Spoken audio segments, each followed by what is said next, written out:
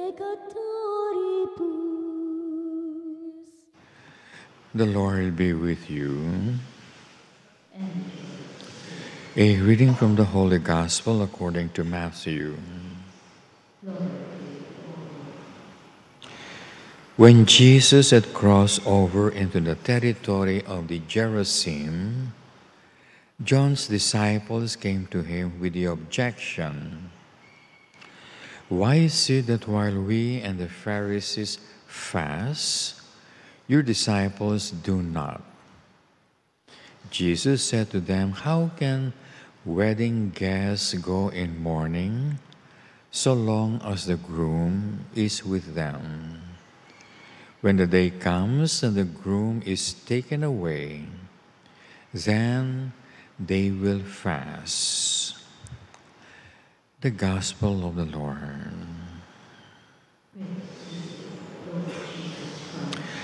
Let us all be seated.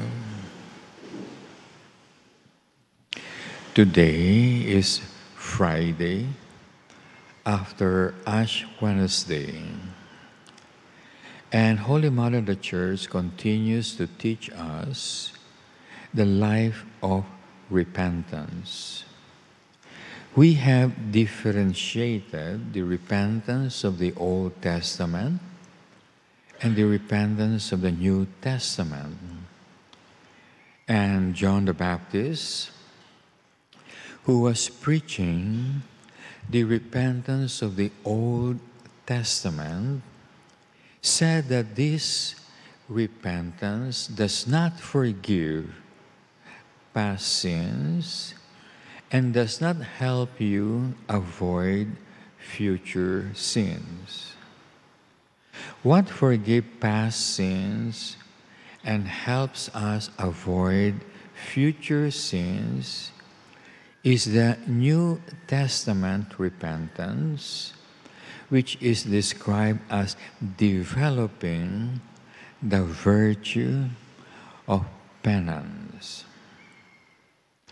Since Christ had already perfected the Old Testament into the New Testament, we should concentrate on the repentance on the New Testament, working very hard to be worthy to receive from God the virtue of penance.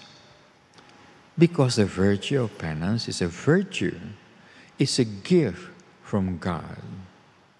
And so, we have to do something to win from God so He can give us this virtue. On Ash Wednesday, we were told the three things we must do so that God will give us the virtue of penance. The Gospel told us we must pray, fast, and perform good works.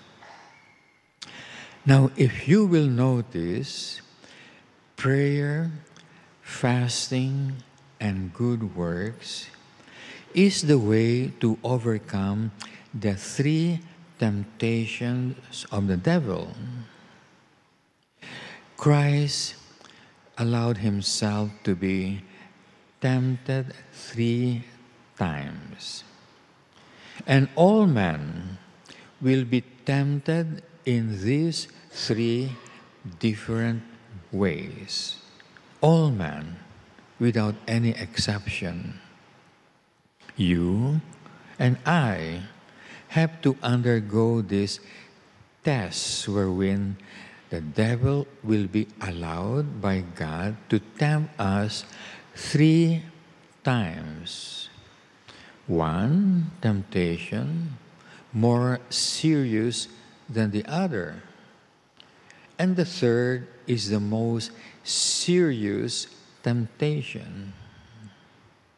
And to overcome these 3 temptations, we must continuously pray, fast, and perform good works.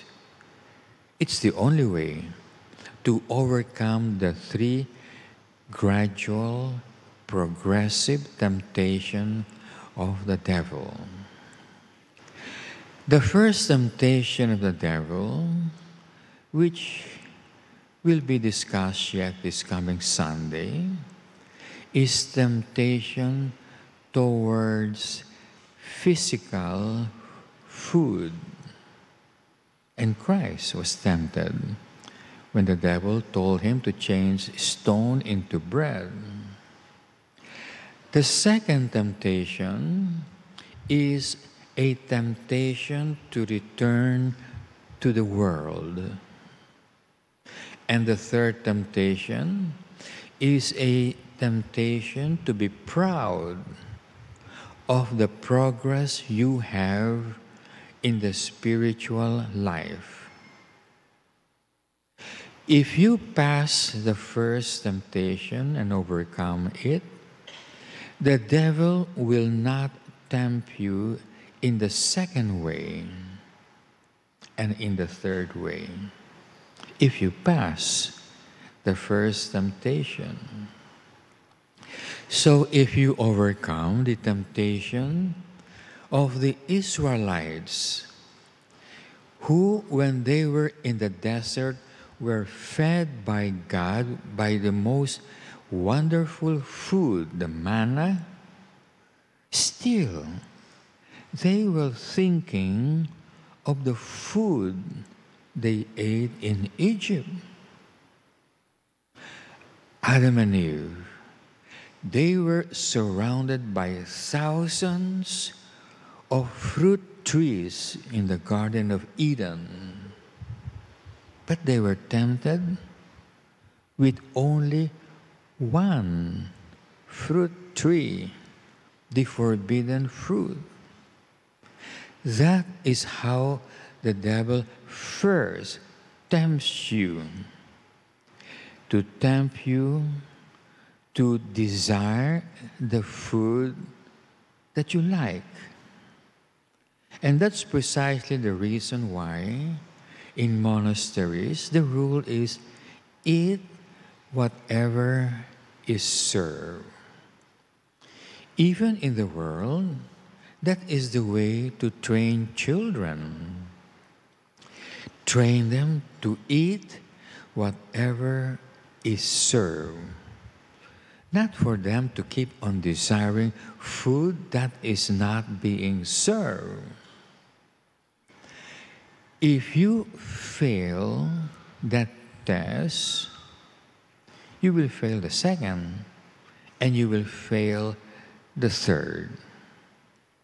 So if you keep on keeping your desire for certain food, and you do not overcome it, the devil will tempt you to return to the world, where he can destroy you all the more. So anyone who returns to the world has fallen into the second temptation of the devil. And how come he fell? Because he fell already at the first temptation of the devil, desiring food that is not being served. And so, therefore, the first test has to be passed. You have to pass it. You have to overcome it, this desire for food. And the way to do it is through fasting. Now, our fasting in the monastic life is not the giving up of food, because that is Old Testament fasting. It is simply eating whatever is served. That is our fasting. How important is fasting? In the Gospel for today, The Israelites and the followers of Saint John the Baptist were fasting. But the apostles and disciples of Christ were not. So they were eating like us, whatever is being served, whatever was available. And so the disciples of John and the disciples of the Pharisees were complaining, "How come we are fasting and your disciples are not?" And Christ says, "Well, as long as I am around, they should not fast. But the moment I ascend to heaven, they ought to fast." How come? Because as long as Christ is present, Christ himself can drive the devil away from them. But the moment Christ have ascended to heaven, the apostles and the disciples had to drive the devil by themselves. And to drive the devil away, you need fasting. Remember once the disciples and apostles went to Christ and they were trying to drive devils from people who were possessed, and they could not. They could not drive. And these are the apostles and the disciples of Christ. When they asked Christ, "How come?" Because Christ said, "This one can only be driven through prayer and fasting." So you see, if the devil has conquered you and has entered into you because you have failed the first test, you have to drive the devil away. And the way to do it is through prayer and fasting. In the first reading for today, did you notice how the first reading describes fasting? It says, fasting is feeding the hungry and giving shelter to the homeless and clothing to the naked. Now, isn't that supposed to be good works? How come it is described in the first reading as fasting? Because of this.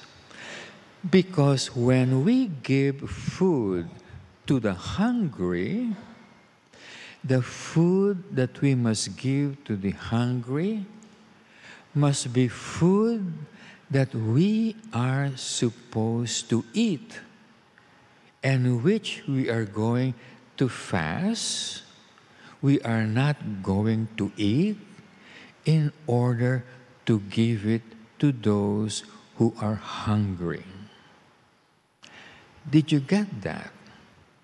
In other words, true fasting is when you give up your possessions in order to help others. So fasting and good works go hand in hand. What you give to others in helping their needs must come from your fasting. And so, fasting is described as good works. It goes together, fasting and good works. And not only that, when you are fasting, you have to pray to God that you are fasting in the right way, not in order to be seen by man. And when you perform good works, you have to pray to make sure that you do not perform the good work to be seen by man. So notice the three: prayer, fasting, and good works always go hand in hand. It's together. You do it now up to the end of your lives, because you will need those three to overcome all the temptations of the devil, the strongest of which will come when you are dying. Because when you are dying, especially if you're dying in the monastery, you will begin to be proud. Well, look, I persevered in the monastery up to my death. How wonderful I am, how good, how holy I am. So that is the last and the greatest temptation of the devil, for you to be proud in being holy, in following Christ. You be proud of being patient and humble. But that will not occur if you overcome the first test. And the first test is eating the food, desiring the food that you like, which can only be cured by fasting, which means simply eating what is served. In the name of the Father, the Son, and the Holy Spirit. Amen.